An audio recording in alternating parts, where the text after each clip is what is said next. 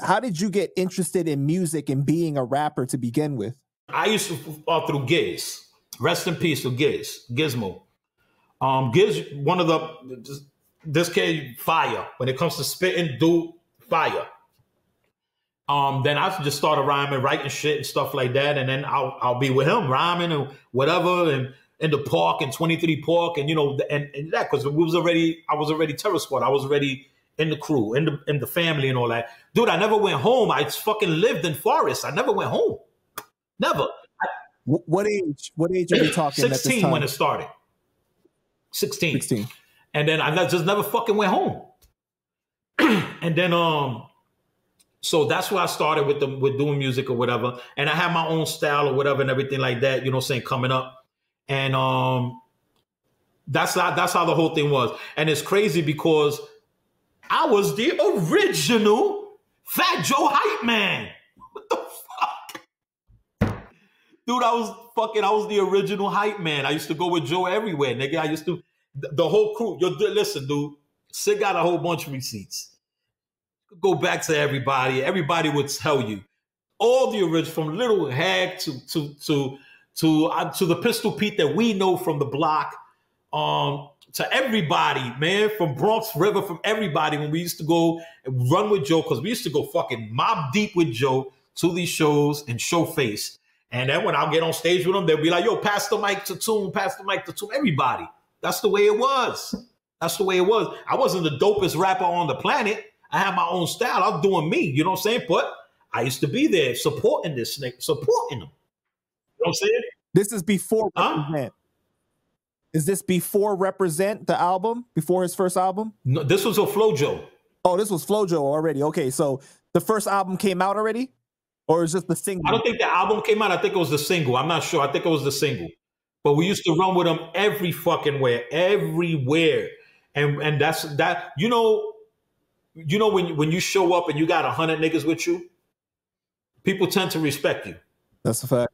People tend, and then, but everywhere you show up is these 50 to 100 Puerto Rican motherfuckers. You feel what I'm saying? Everybody dressed the same. Crazy. So and then, you know, crazy. And then you had a bunch of dudes that were really about that life, really crazy. That we were all on some shit. So, and then we used to not get invited to parties. People used to not tell us. They used to leave the block. We used to go to the block. Yo, where everybody at? They're not here, man. And they didn't want to tell us where they were at because they knew if we showed up to the party, it was over. It was that type of crew. You know what I'm saying?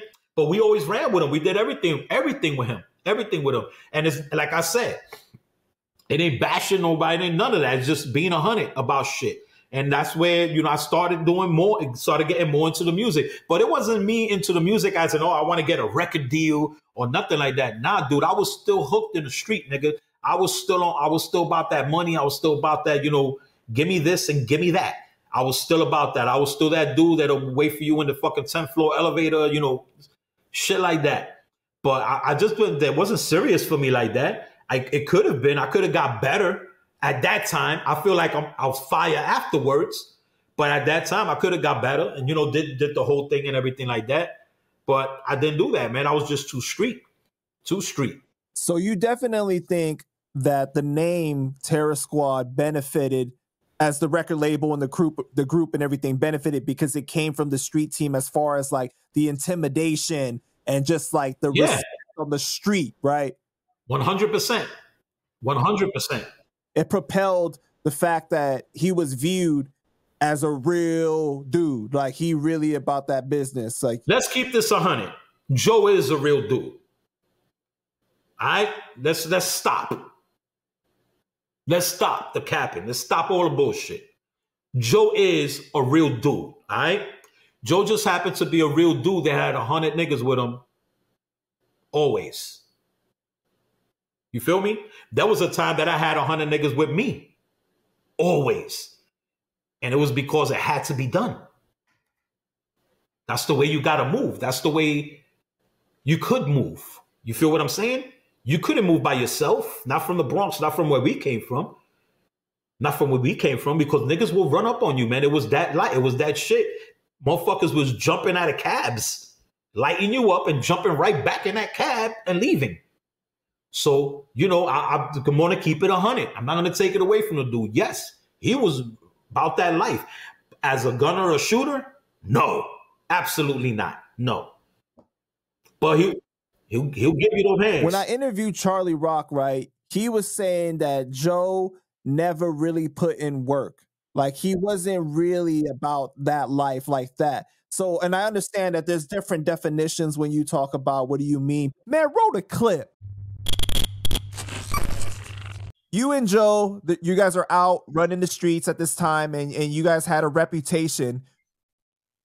What, like, were you guys on the same thing, or were you guys doing different things? I know you said that you were a stick-up kid at the time. Was he on that as well? Joe was never about that life. Joe was my little brother. I would shield him away from, you know, he even says again in the book of Jose, Fat Joe goes on to mention that him and Tony Montana, who Tone became a G in his own right, who got murdered and got shot 8 times in the chest.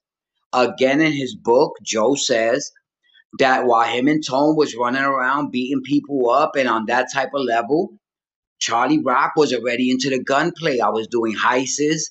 I was sticking up McDonald's and supermarkets. I mean, this is what he's saying in his book, word for word. And it's the truth. You know, Joe was not putting in that work. Once I got arrested, him and Tone stepped up and they made some money. But as far as like that, being a gangster and putting in work, Joe was never known for that. You know what I mean? He'll beat somebody up or whatever, but there's different levels of putting in work. You know what I mean? And, you know, those that know, you know what I mean? It is what it is. Yeah, I seen that interview, and there's things that I disagree about that because, like I said, I got stories with Charlie Rock too. You know what I'm saying?